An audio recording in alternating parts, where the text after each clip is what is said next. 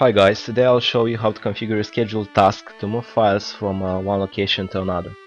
We will move the files located on the reports drive in the source folder to the target folder, which is located on another machine in the same network. One important note to make is that both the source and the target folder have to be shared in order for the scheduled task to access them. So we just make sure that the source folder is shared. We go to reports, properties, sharing, and as you can see, this is shared. We have to do the same for the target folder. This, however, is not shared, so I have to share it. We go to advanced sharing, check this, leave the share name as it is, permissions. In this case, I will grant everyone full control. I click apply, OK, and this is the target network path, which can be accessed from the other server. Let's test it. So it was lab hyper-v01c. This is the admin share target. So yeah, this is okay, this can be accessed over the network. Now we will make use of a Visual Basic script in order to move the files from one location to another. I have already created the script, so I'll just explain to you guys. To create it, just go ahead and make a new text document.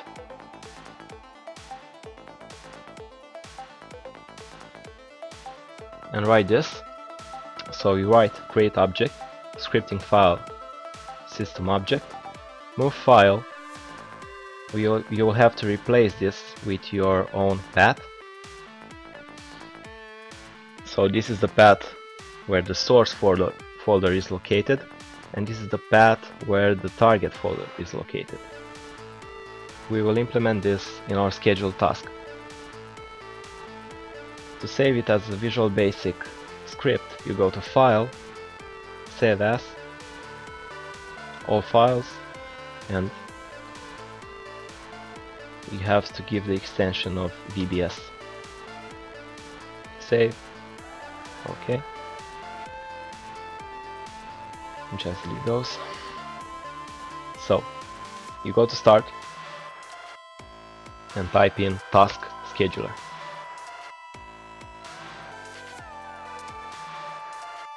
Open it. In the library, go Create Basic Task. Give the name.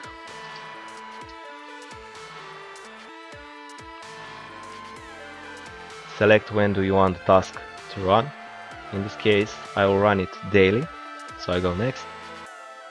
This is the time and the date of when this should start. I will leave it as it is for now. Action, it has to be start a program. Now we browse for the Visual Basic script. Open it. Next. Finish. So now we have the task configured. We go to properties. And we must make sure that this is set to run whether the user is logged in or not. This is basically allowing the task to run even if the user specified above, here in this case, is not active on the computer or is not logged in. Run with highest privileges if we want this task to run before everything else. I will configure it for Windows Server 2012 R2 because this is the version I'm using. Triggers. This is where you can edit the start date and the hour when this will start. I'll set it to 22. Reoccur every 1 day. Stop the task if it runs longer than, say, 8 hours. You want to stop it automatically, not leave it running if there's an error or something else. So you make sure that this is stopped. I click OK here. Actions, we're all set here. Conditions.